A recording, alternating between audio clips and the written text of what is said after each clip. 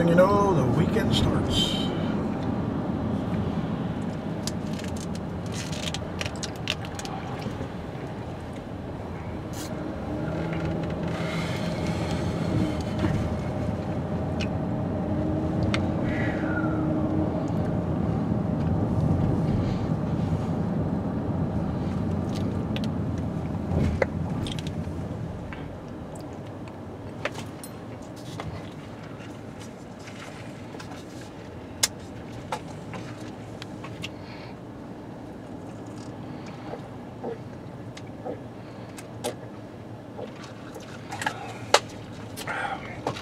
I'll see how my blood is tomorrow, but I don't think it'll be as bad as it was the other time. Sometimes I screw it up too. I don't know if you do that. So lately I have been and everything, because I've been getting the habit of doing my blood sugar again since the first of the month. I think it's because I have, you know, so it's just makes me be more mindful now about stuff like that.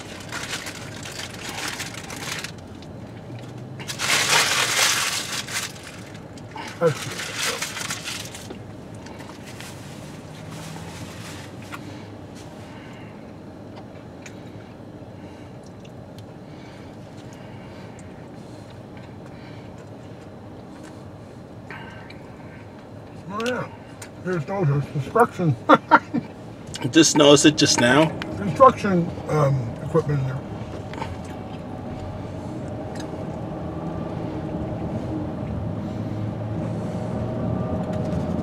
I wasn't expecting to see trolleys or something stupid like that, but I didn't expect to see construction equipment.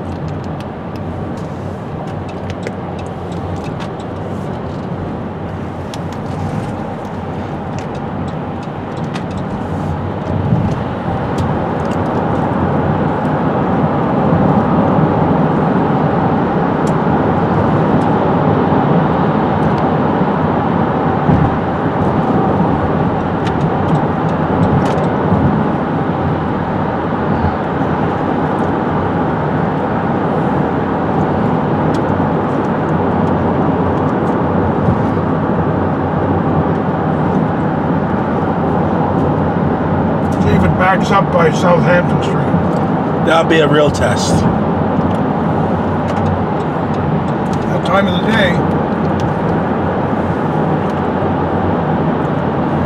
Actually, we're early enough, we should be able to use the HOV.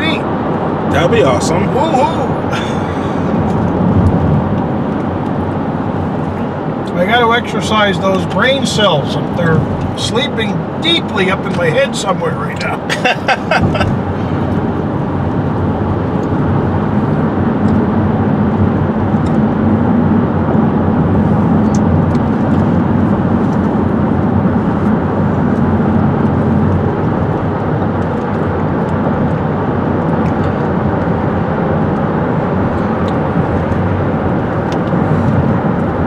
Anyway, the 7-Eleven, they had two awful looking hot dogs, which I would have taken, but they had no way to give me a drink.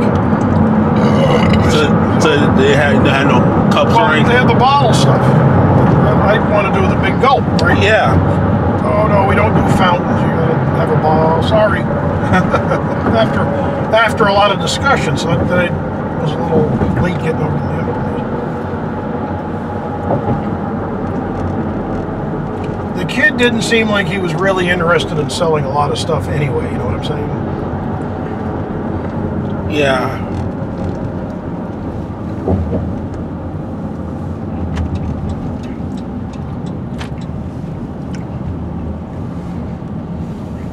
Well, I think we hit a rush hour here. They're not totally RS fan, Red Sox fan. And Westboro's not close. I don't know why he's going that way.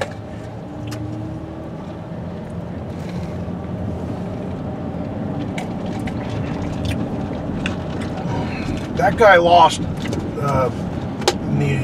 Dr. Shiva? still advertised, yeah.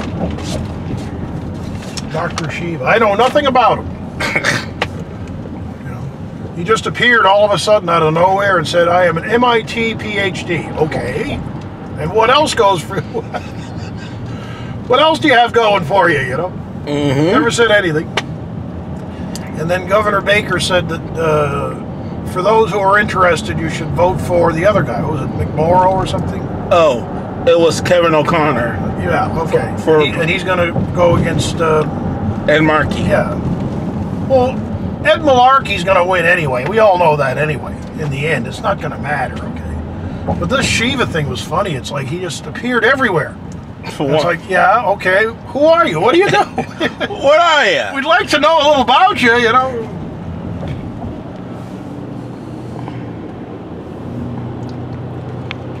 There's a lot of people who have PhDs from MIT, and some of them don't know their way from up and right, okay? Mm-hmm. What's your bright idea? I bet he didn't get that far. No. And he was very late. He didn't get into the media market until, I'd say, second or third week of August, which is like practically at the whole election. You know, if you're going to do something like that and you want to be serious, you might talk May, June, maybe. Yeah, or earlier at least to get a name. You know, you got to get one, at least one interview with Jonathan Keller. Okay, that would help. Or at least one interview with, let's say, Ed Hardin. Jeff Cooner. You know Jeff Cooner? No, I don't. WRKO. Oh. The radio. Oh yeah, I heard the station. The Boston Bulldozer. That's what he calls himself, Jeff Cooner. Why does he call him? He's a big mouth. I am going.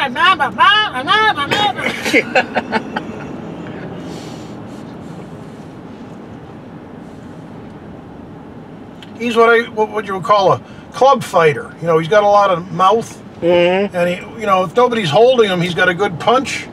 But once they start landing on him, then it gets slow real fast. Okay.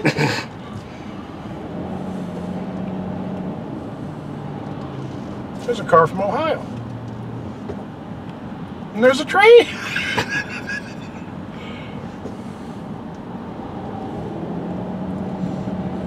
That's a fantasy of mine, is take one of those trains and take it to California.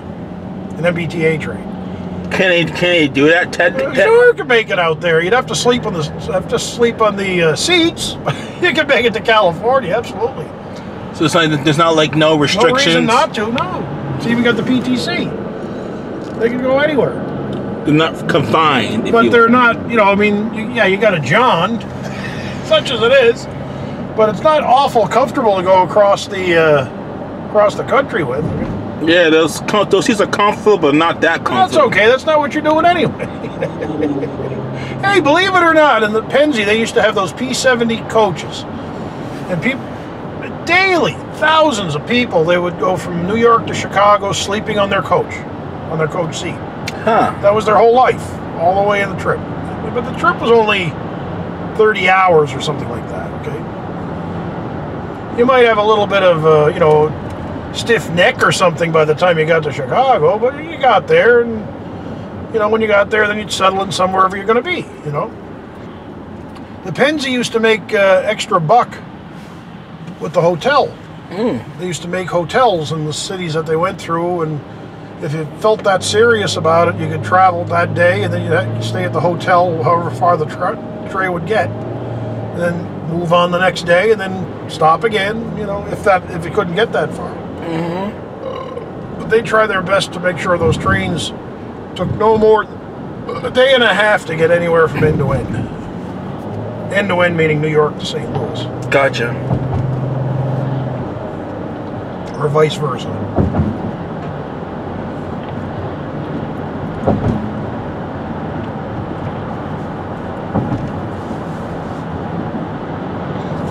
That little story in the book that will be published next week about the TAT, that was the beginnings of what became TWA Airlines. Ah, interesting. Okay, and what it was, they used to have a train, the Pennsy ran a special train for them from Penn Station in New York to a place called Port Columbus, Ohio, which of course is Columbus, Ohio. It's where the airport is now, because the railroad went right by it, okay? Mm-hmm. And they used to have a special station there. You'd get your baggage and your stuff off the train, and then take you in a hotel overnight there. First thing in the morning when you get up, you'd get on an airplane, tri-motor, and you'd wind up flying from Columbus, Ohio, stop in Indianapolis, and then fly across the country to, are we open here? I think it might be. It appears we are. Anyway, you'd fly across the country, and the next stop was Winoka, Oklahoma. And the plane would end up landing there, and you'd have the night there, and then the next day, or I'm sorry, you wouldn't stay there. You'd go to Winoka, and they'd put you on a Santa Fe night train overnight. Oh, cool. And the train would take you to Clovis, New Mexico, the next leg, okay? And then you'd change to an airplane in Clovis, New Mexico. One flight would go to Albuquerque, another one would go to Los Angeles, and another one went to Bakersfield, and then Fresno, and then finally San Francisco, okay? And it was fine. They'd have no problems at all until they got to Albuquerque. Once they started getting out west of Albuquerque, in those days with those tri-motors, they couldn't get them to fly safely over the Grand Canyon. Mm-hmm. And over the mountains there, over the Rockies, where it was really serious stuff. They'd get, be foggy. They'd get lost. So I think it started at the end of July, and then they had their first crash early September. And the people that were taking those packages, they weren't poor. It was $300-something fare for the whole thing. Okay, that was a lot of money in 1929. Oh yes. So there was a few well-endowed and talented people that wound up getting killed by the plane crashes. But my goodness, the flying was such crude in those days. When they used to fly, there was no radar, there was no nav system, there was no nothing. So the pilot would be up there in the plane, and they'd be looking down the ground, because they're only about 2,000 up. Mm-hmm. They'd be looking down on the ground, looking for signs, because what they used to do, they'd put rocks on the ground with an arrow saying, "L.A. this way." Seriously, they did that. or they'd say whatever the next checkpoint was on the land. They'd say, "AF this way." Well, unless it's bright daylight. Sun daylight, you couldn't see it, and half the time it'd be fog bound or something like that. You couldn't see that stuff. Next thing you know, you're flying right into a mountainside or something like that. Okay. So anyway, they did have some crashes. They had some legal problems. They got sold to another bunch of investors in 1931. Only two years, and they combined their company, which was Transcon, or TAT, Transcon, to Western Airlines, okay, and it became T&WA, and then Howard Hughes bought it, I think in 1937, and he had dreams, big dreams, which of course he accomplished somewhat, and he changed it to Trans World Airlines, or Trans World Airlines. In those days, in 1937, he had no way to travel trans world. There was no airplane built yet that could go around the world. They could with a lot of stops. It would take a week, you know. Nowadays, you can fly pretty much around the world if you want to on a modern jet. You can fly around in 24 hours. You go around the world 1.5 times. Okay. Oh, that's amazing. But not then. Or now because of COVID and everything. Well, yeah, now it's a whole different story. But what I've heard from people that go to, like, they travel to Australia or whatever from here, it's a 22-hour flight and it's terrible. It's awful. What makes it awful? Or it's way too expensive because you're in your seat for 1.5 days, like on the old trains. Then you're sore, you're not comfortable, it gets boring, you don't know where you are, you know. You have to find a way to make it interesting. A lot of people don't. All they want to do is sit there and watch movies. Well, you can only see so much movies, you know. Put some traffic over here. That's exciting.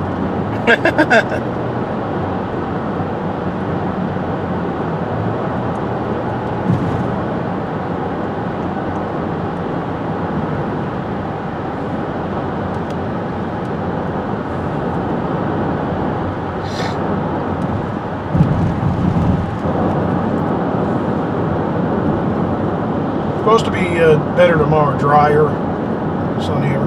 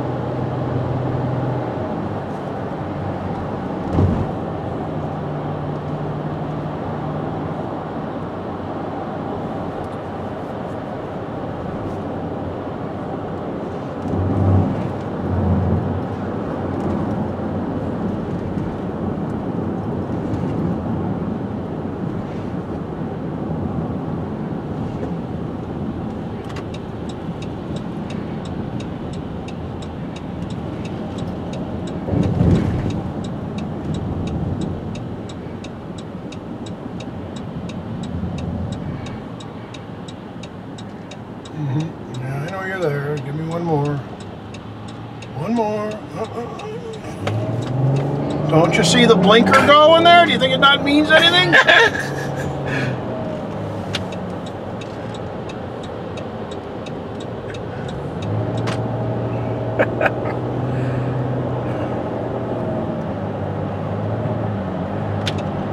There we go. That has to be really poorly thought out, in my opinion. It's supposed to be temporary. You know, they thought they were going to do away with it in 2 days, or 2 weeks, or 2 months, or 2 years, or whatever. It's still there. And nobody really take serious to making it permanent. That's too much money for them, right? Too much effort, yeah. And yeah, political, no political will, okay? That's a shocker. Because that prioritize the suburbanites. They don't deserve that. If they want to live in the suburbs and they can't stand with a little traffic, that's too bad, right? Because all the effort's going to go into urban city and stuff. Yeah. Old way of thinking. Pretty much. In all seriousness, if you heard Markey, okay, and I'm not going to tell you other than the funny. I think it's a funny nickname myself, Malarkey, Ed Malarkey. But anyway, if you listen to Ed Markey's